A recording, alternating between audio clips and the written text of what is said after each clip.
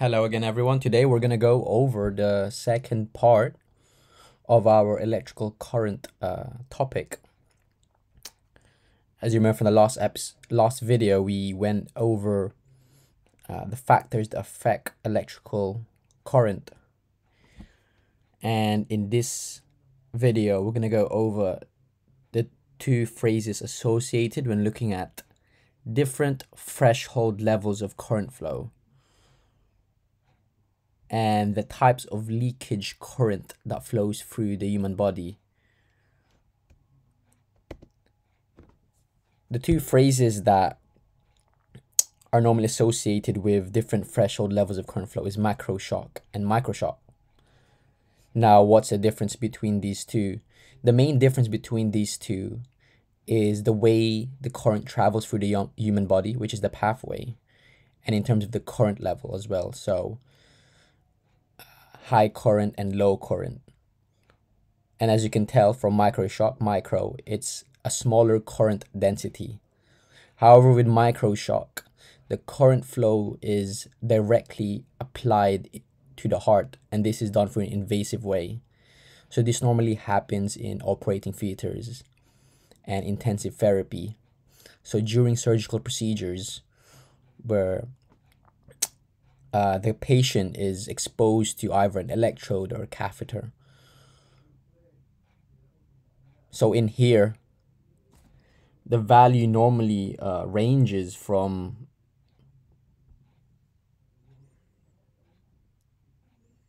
if I look up from my notes, there's normally a range, but it's in the units of microamps. So it's very small compared to macroshock, which is in milliamps. So in microshock, the range is normally 80 to 180 microamps when applied directly or in very close proximity to the heart, as you can see from that diagram. And this is very dangerous because it can disrupt the normal cardiac function of the heart. Whereas microshock, as you can see from the figure, it travels from hand to the opposite hand. And this doesn't happen through surgical procedures. This normally happens through direct contact with a live part, as you can see from that finger touching the mains, or through an indirect contact when a patient is connected to a monitoring system. And this could be due to a fault within the system that allows it to have an electrical potential different from the monitor to the patient. Next, we're going to go over leakage current. So I believe based in the EBME website, leakage current is defined as current that is not functional. And in other words, leakage current is current that's unintentional.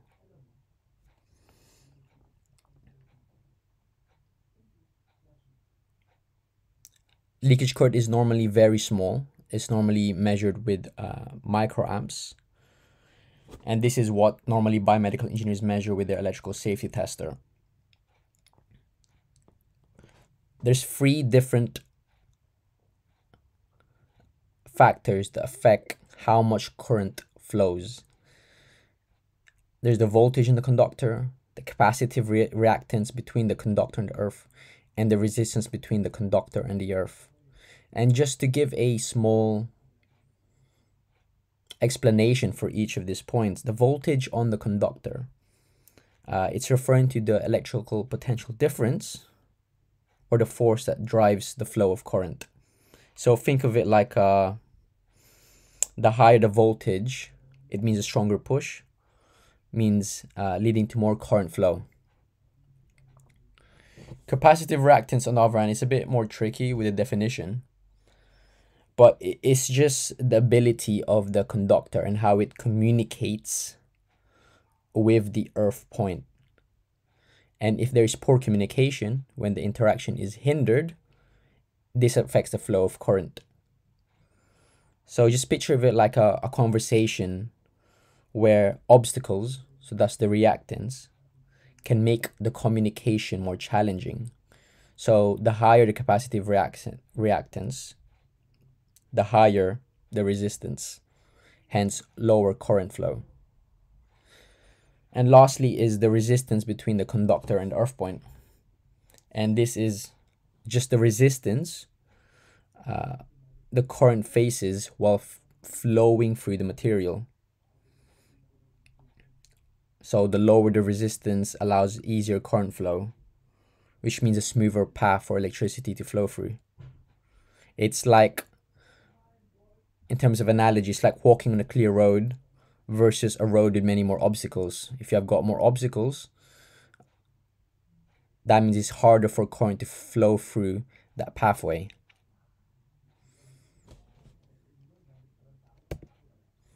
Now there's different types of leakage current. There's 4 different types of leakage current. And they differ with their pathways as well. So we'll start with the first one, which is earth leakage current.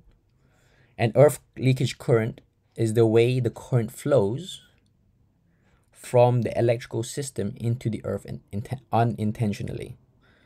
So this is from the live wires you can see from that diagram all the way to the earth through the transformer.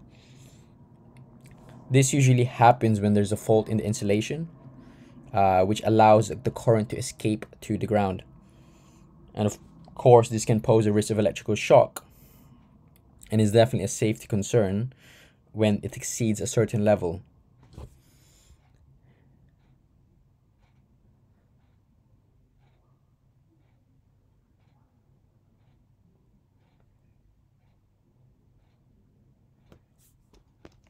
Next, we have enclosure leakage current. This current goes from the live wire and all the way to the casing of the equipment. And as you can see that the person is touching the casing of the equipment is probably a live conductor or an applied part, which creates a closed circuit, allowing an electrical shock to happen. The cause of this is once again an insulation breakdown or fault in the enclosure. It could be a broken case, which allows an exposed conductive part to be potentially touched by staff or a patient, and of course lead to an electrical shock.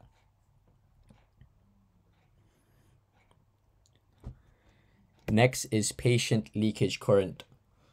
So this current is flowing through the patient in a medical setting. This is often related to medical equipment and can happen if the equipment is not well isolated.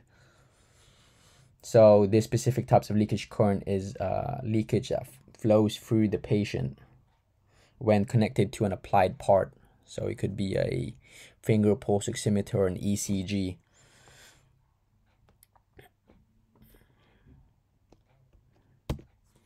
Lastly, we've got the patient auxiliary current. This refers to any additional current applied to a patient in a medical setting that goes back to the equipment.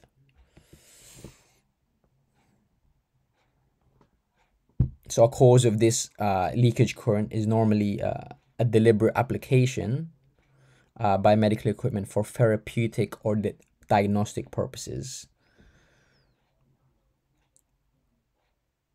And it normally flows between the applied parts, as you can see from the diagram, and through the patient, unlike the previous patient leakage current when it just goes through the patient and goes straight to ground. That's the difference between these 2 types of leakage current. Thank you for watching, and we've covered the whole part of the electrical current topic. And next, we are going to cover the classification of medical devices. Thank you for watching.